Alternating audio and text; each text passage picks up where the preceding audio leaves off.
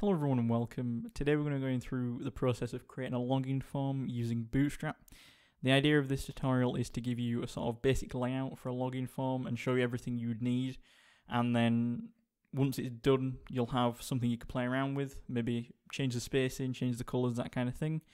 One thing I will say is that we're not going to go over client-side validation in this video, but if you do want me to make a separate video on that, let me know and I can do that for you. But let's get started. So the first thing we need is to set up the HTML file. So at the moment I just have a index.html file. Let's add everything we need. So we of course need HTML tags, we need head tag, and we also need body tag. And I'm just going to add a quick title, and we'll just put login so we know what it is. The next thing we need is the CSS from Bootstrap. So if you go to the Bootstrap website, which is here, you can just Google Bootstrap and you should be able to find it. There's some CSS here we need to copy into the head tag, the code editor, and paste it in. There we go. Hang on, let me just put word wrap on, that'd be quite useful. Otherwise you'll be scrolling all the way back.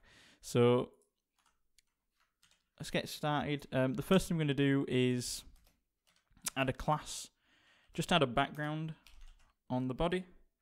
So I'm going to go with background info, which will give us a nice blue background, or it should do anyway if we go to Mozilla. There we go, so it gives us a nice blue background.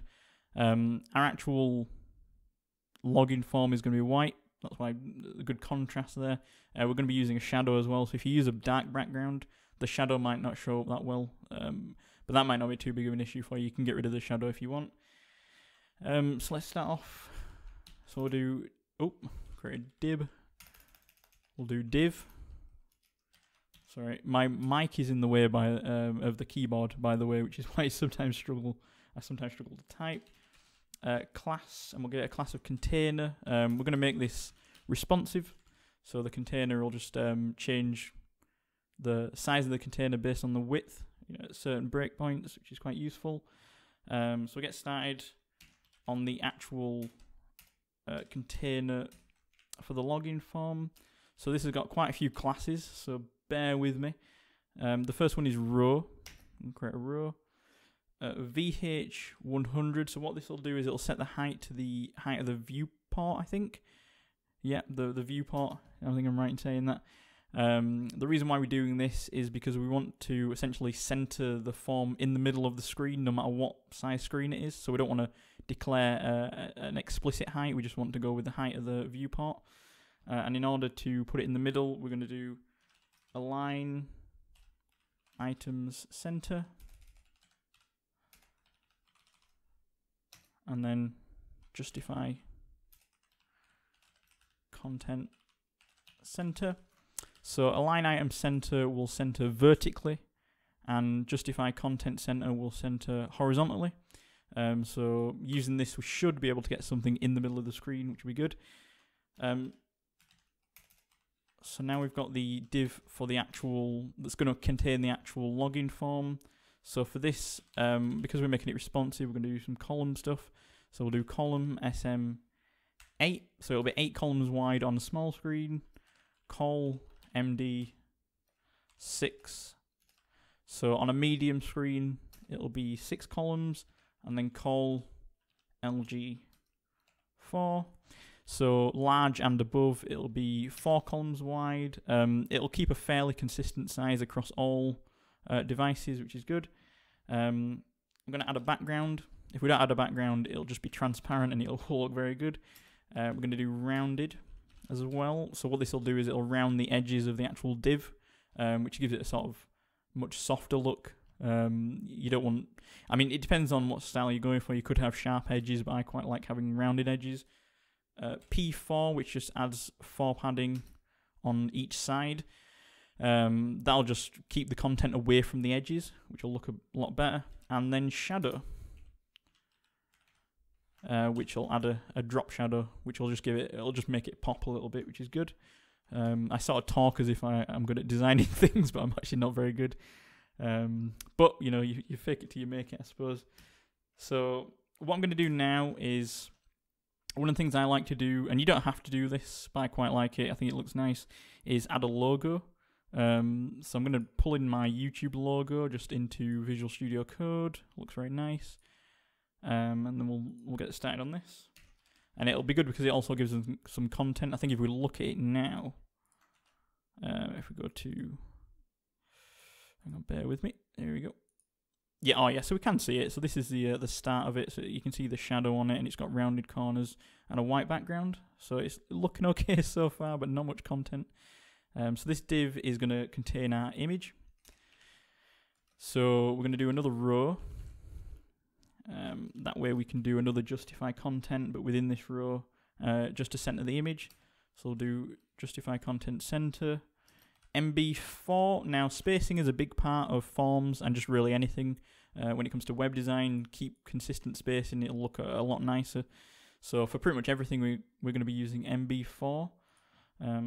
Now we just need to do an image tag, and the source is going to be equal to logo.png, and the class, we're going to add a width to this to keep a consistent width, which will sort of, if we don't do this, the image will be massive. So if we add a width to it, it'll shrink it down to the size of the width. And then we're just going to close that.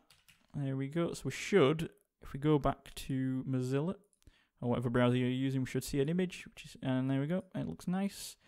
And it's not massive either. If we got rid of that width, it would, yeah, it'd take up the entire screen. So the next part will actually do the form itself. So we'll do a form tag. Oh. Again, sorry, my bad typing because I can't see my keyboard. I really need to position my mic somewhere else. So we'll do a div, and we'll add class MB4 again to this to keep consistent spacing. This will actually be the spacing between, so this div here will contain I think email. So then we'll have another div below it which will be password, and then another div that will be checkbox, and then the button to actually log in. And each will have MB4 on it. So we do label, which will be the label for the email. So we'll specify that here for email, and then we'll add a class form label, and we'll just put email address. Oh, I don't know why that's created an address tag. There we go, email address. And the next thing will be the actual input. So if we do input type, we'll specify email.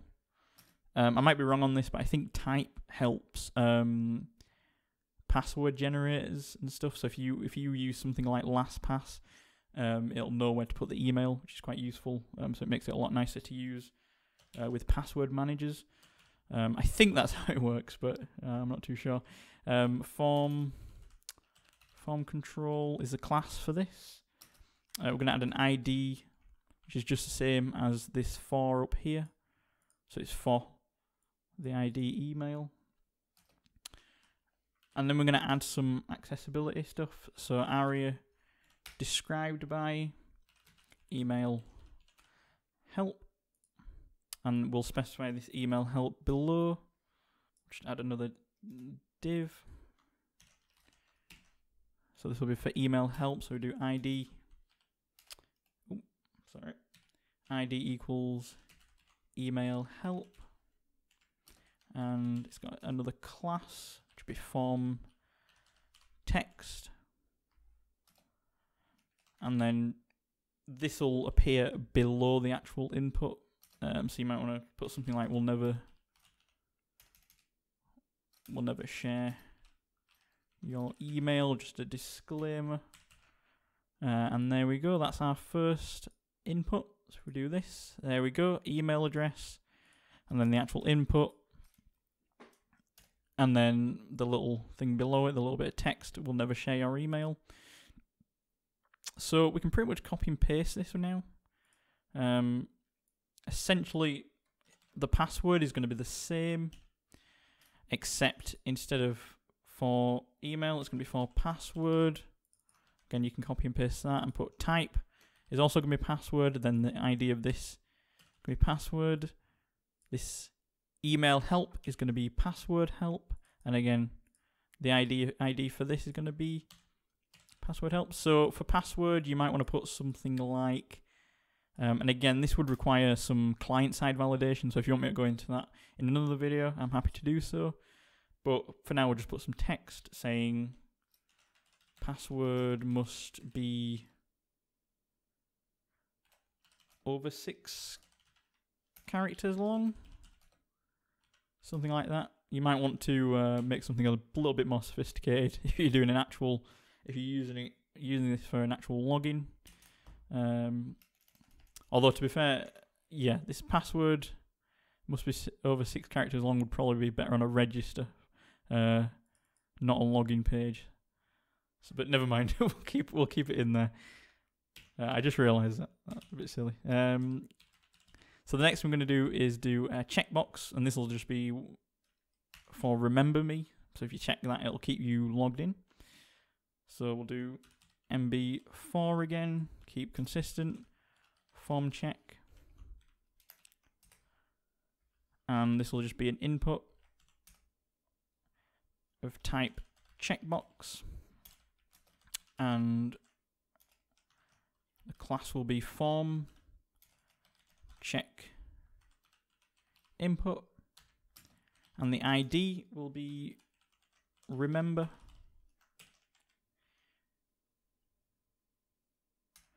So we'll do a label for this as well. So label, oh, I can spell right.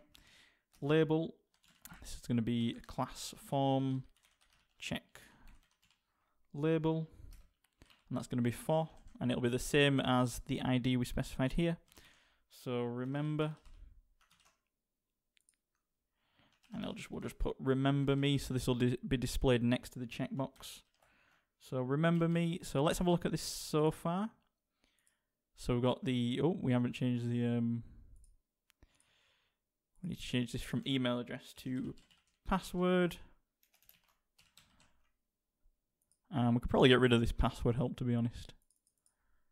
I don't think it makes much sense being there, to be honest with you. Yeah, like I said, that was probably better. That password must be 6 characters long. It's probably better on a register form to tell the user the pattern their password must match. So maybe 6 characters long, alphanumeric, that kind of thing. So email address, and so actually same with this, we'll never share your email, but anyway. So email address, password, remember me. So then next thing we need is a button. So the user can press it and submit the form. So we'll do button type equals, and then we'll do submit for that.